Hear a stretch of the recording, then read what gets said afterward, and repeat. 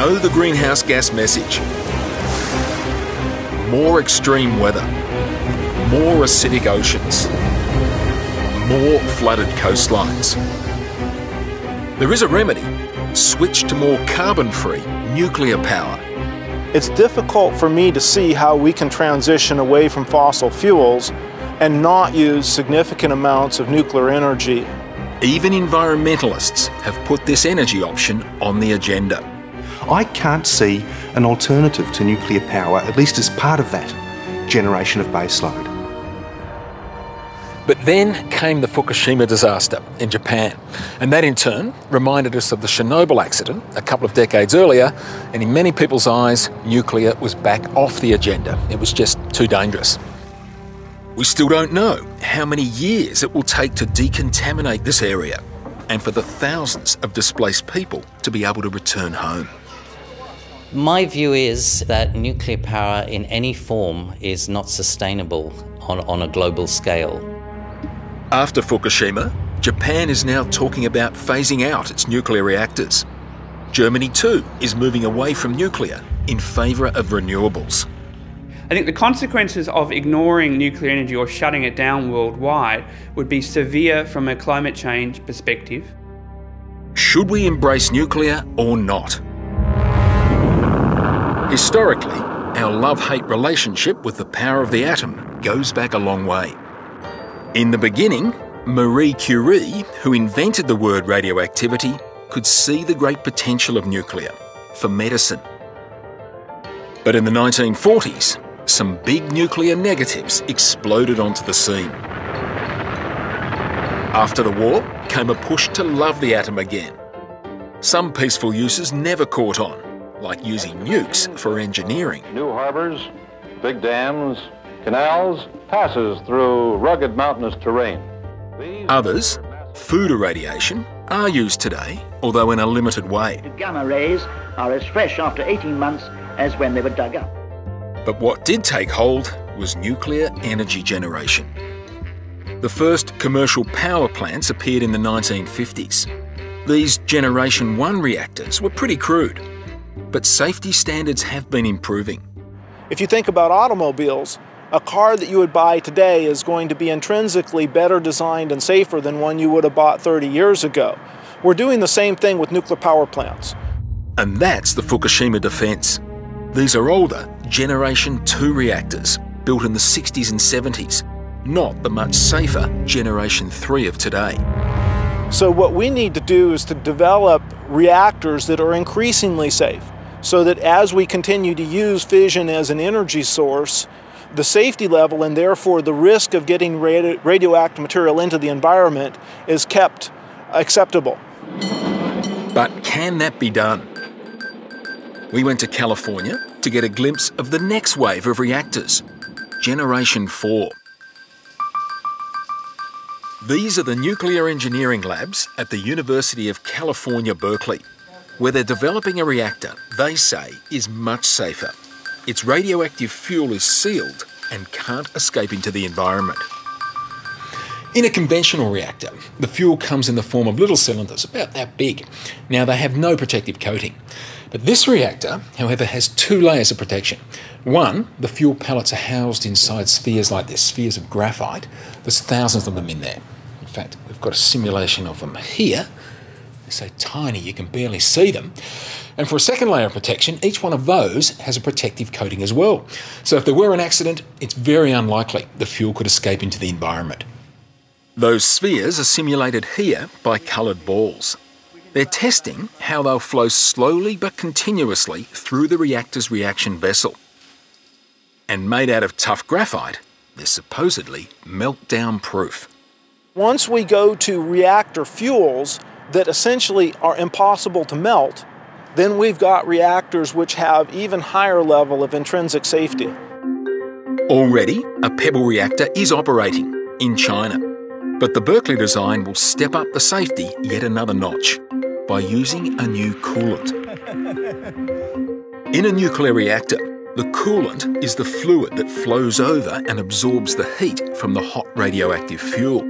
The electricity is then generated from this heat. In this Chinese reactor, the coolant fluid is helium gas. In standard reactors, it's just water. But Berkeley's is very different. This reactor doesn't use water to flow through the fuel elements and extract the heat. It uses melted salt. Now, not table salt, sodium chloride, but the related substances lithium and beryllium fluoride. Heat these guys to about 450 degrees Celsius and they turn into a clear liquid.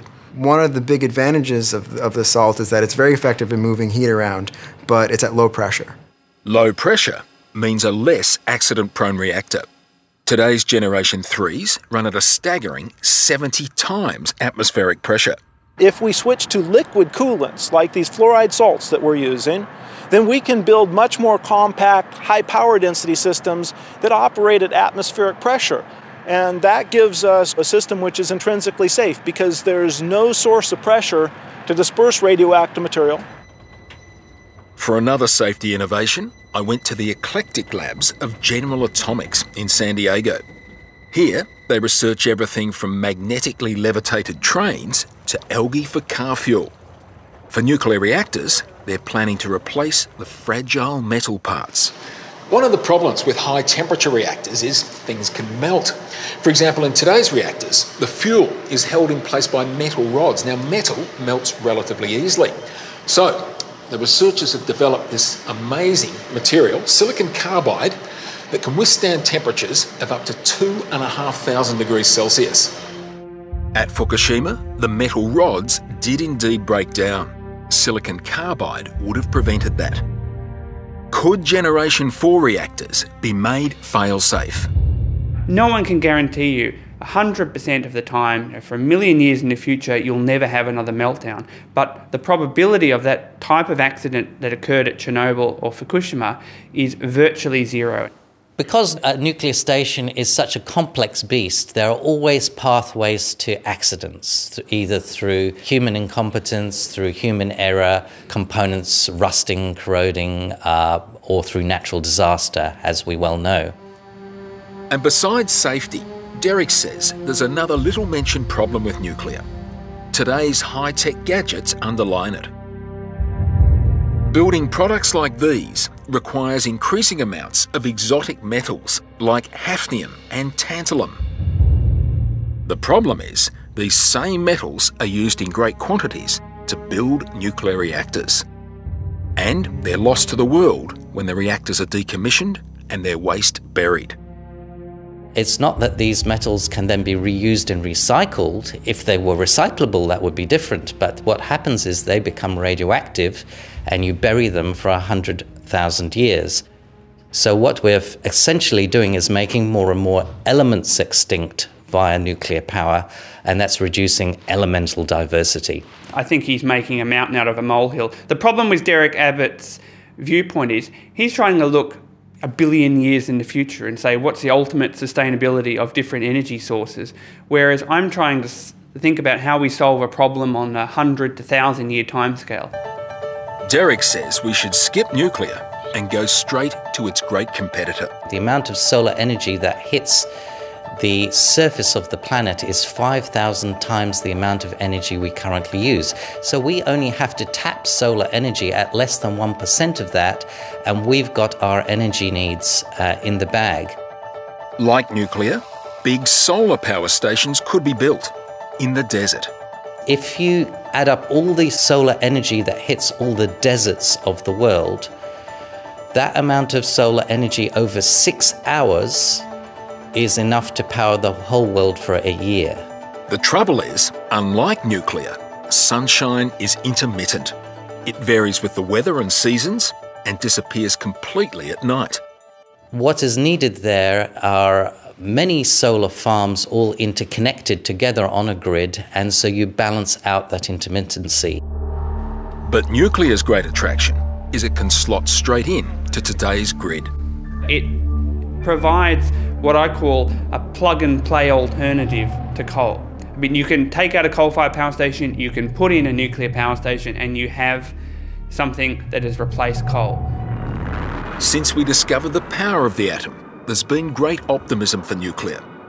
We'll have to wait and see how this long-time love-hate relationship works out.